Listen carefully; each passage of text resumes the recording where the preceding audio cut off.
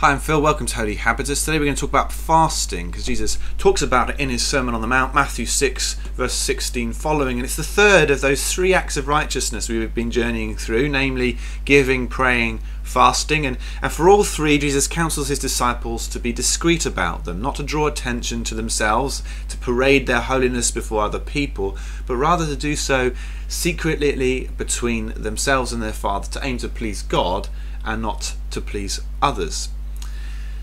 The same is true of fasting today, where Jesus says this from verse 16 following: "When you fast, do not look somber as the hypocrites do, for they disfigure their faces to show people they are fasting. I tell you the truth, they've received their reward in full. But when you fast, put oil on your head and wash your face, so that it will not be obvious to people that you are fasting, but only to your Father who is unseen. Then your Father, who sees what is done in secret, will reward you." So the same principle there. Don't cash in fasting for a quick buck, a social kind of incentive, but rather seek to please God and keep it between you and him. So we need to be discreet.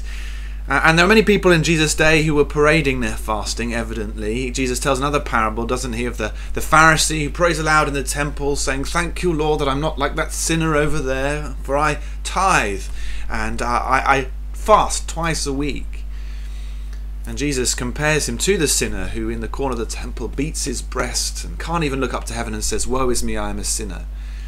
That's the man who is justified before God at the end of the day, Jesus says. And so we need to have that spirit of that man. We need to come in humility and awareness of our sin, and rather than use fasting as a means to congratulate ourselves or feel good, actually recognize it's part of our worship and part of our discipline of humility. We need to be careful to guard it, and one way to guard it is to keep it secret between you and God and not parade it.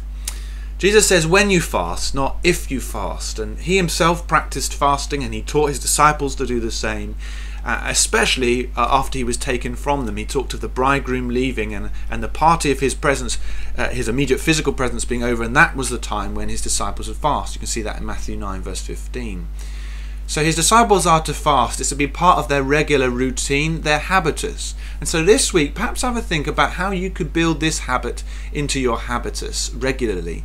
It's a great spiritual discipline that takes away the lusts of the flesh, helps us to grow in self-control through the Holy Spirit, aids our prayers, and helps us to focus again on Jesus.